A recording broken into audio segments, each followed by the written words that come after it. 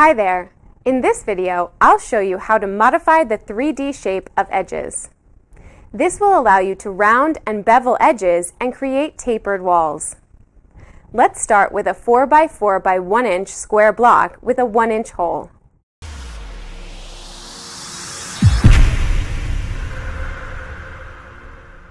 Here's the initial 3D view. Now, let's round the outer edges of the block here. Close the 3D view. Select the square. Click the Machine button. The near edge represents the edge closest to you per the current drawing view. Select Round. Let's set the radius to 0.25. Click OK.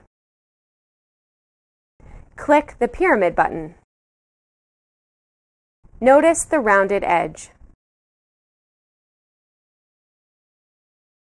Let's change the edge to a bevel.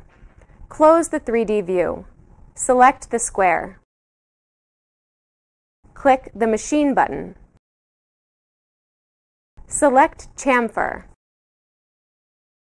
Let's set the chamfer size to 0.5 inch and leave the angle at 45 degrees.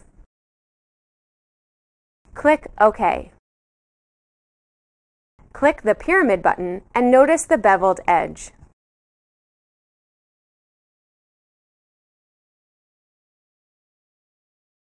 Next, let's see how to change walls to angles other than 90 degrees. Let's make the center hole tapered. Close the 3D view. Select the circle. Click the Machine button.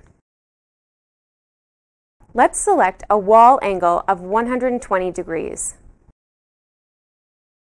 Let's look at the 3D view again. Notice the tapered wall. Changing the shape of edges can be useful both for appearance and numerous functional purposes, such as making it easy to insert one part into another or making tools for molding. Thanks for watching, and be sure to see our other videos for more useful tips. Bye for now.